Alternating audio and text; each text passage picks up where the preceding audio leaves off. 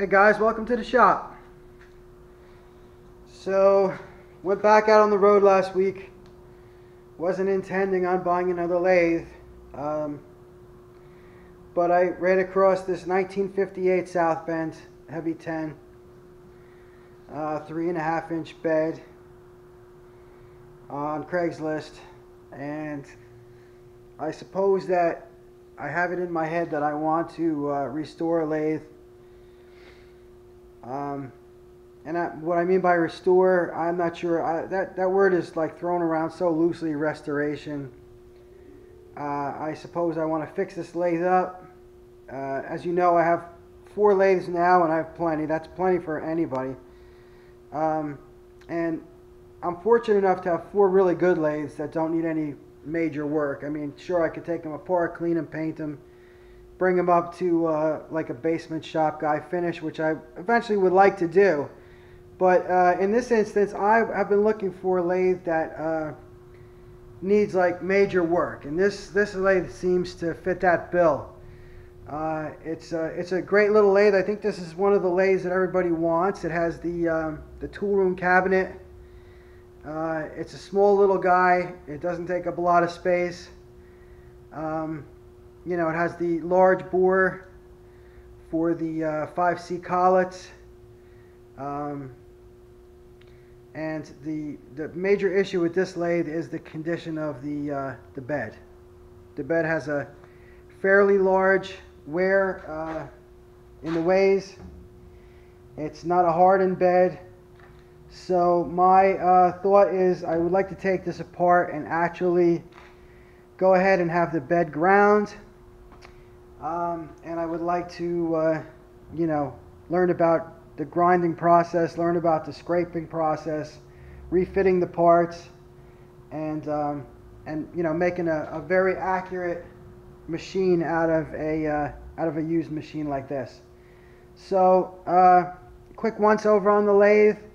It otherwise it doesn't seem like there's anything else that's too bad with it.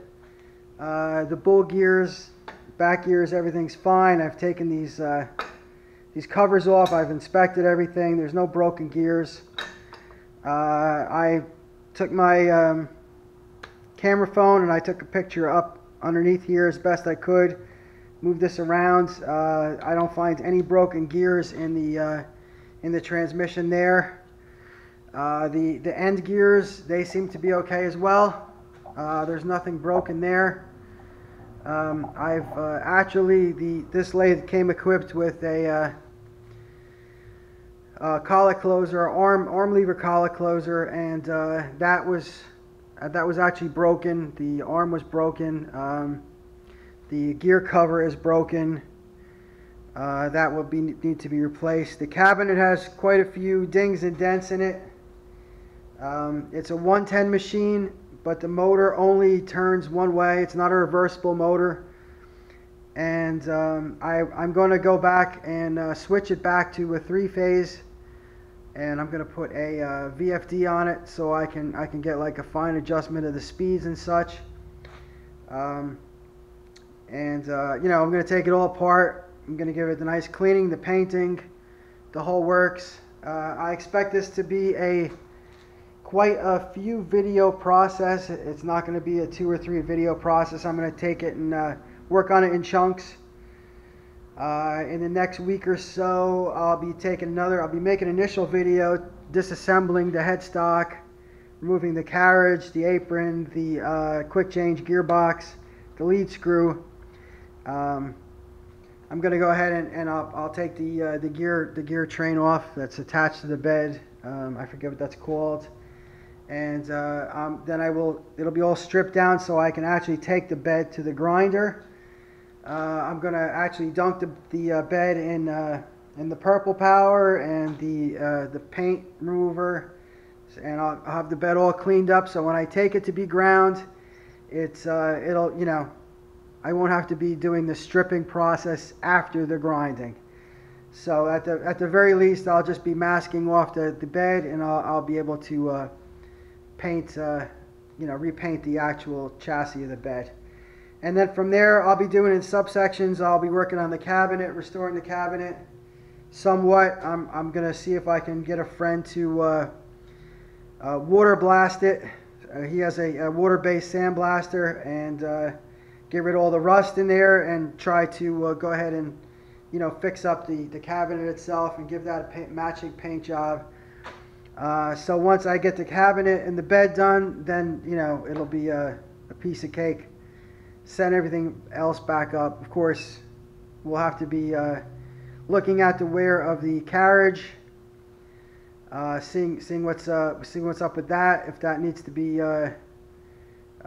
possibly ground and tersited, I'm not really sure. I'm gonna do it one step at a time. But at least if I get the actual cabinet and the bed done, then I could take my time on the small little pieces. And what I think would be great about this particular lathe is it's heavy enough that people love it. I mean, this is a well-loved lathe, the Heavy 10. So I don't think even if I spend more than the lathe is worth, I'll be satisfied that I've accomplished this type of job. But yet, in fact, the lathe is small enough where it's manageable for me to do it myself without any help, to rip a 13 apart, or, take a gear head apart. All the parts are just going to be too heavy. I really don't have any help at the shop, and so I would be struggling with that. So this, I mean, the compound, the cross, it's all tiny little castings. It'll be simple for me to deal with it myself. And I'll tell you, I'm going to probably do like a automotive grade finish on this. I'm not certain it'll come out looking like a car, but I'm going to use the automotive quality paints. I'll try to use some kind of activated epoxy paint or activated urethane, so it's hardened, and so it'll be able to take the abuse of the hot chips without melting it. And like that old oil-based paint was a good paint, but as soon as something hot landed on it, you got a divot mark. In no way this don't get me wrong, this machine's not going to be a museum piece, but I want to breathe a kind of new life into it. I kind of, in a way, I felt like it was going to be too expensive to get it ground and have all the other work done to it. But on the other hand, I could have just flipped this machine to the next guy, and I considered that, but I felt that it's just one step closer to the graveyard of the junkyard to get scrapped. I didn't want to part it out. I don't want to see it get scrapped.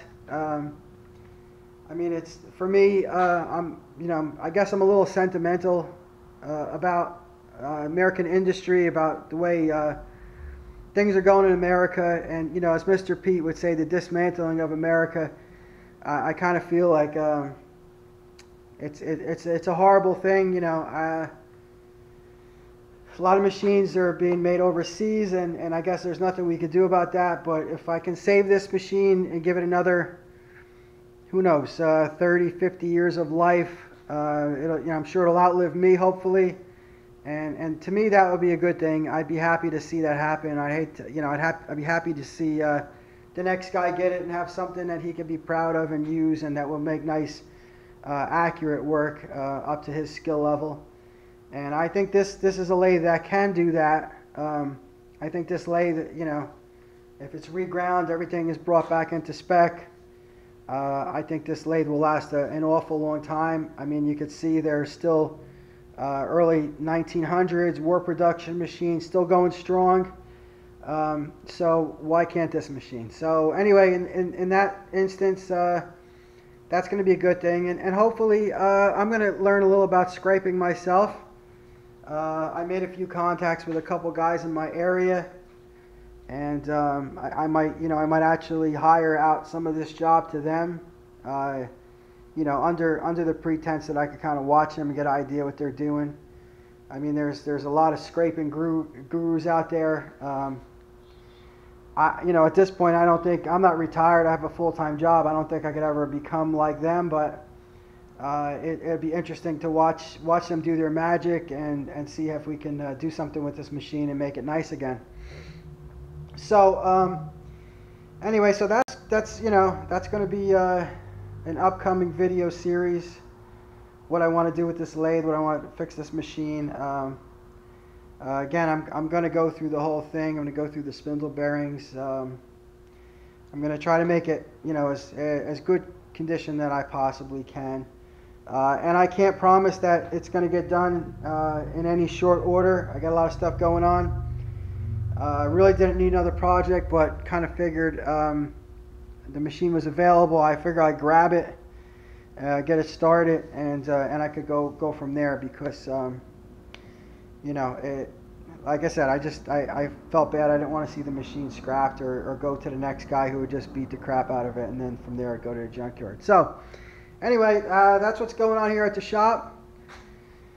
I guess I'll call it quits for this video, and I hope you guys are doing some cool stuff at your shop, making some stuff. My next update, excuse me, will probably be this Saturday, because I'll be back at the shop on Saturday. I ordered some tooling for the mill. I ordered some stuff for some carbide inserts. I ordered some stuff for the lathe. And hopefully I can make some stuff or putter around the workshop on Saturday. And at that point, we'll go from there. So again, if you like the video, please subscribe, hit the check box so you get updates about the videos, and you'll see more of this project and some of the other projects going on here at the workshop. So I'm out. Have a great week, and take care.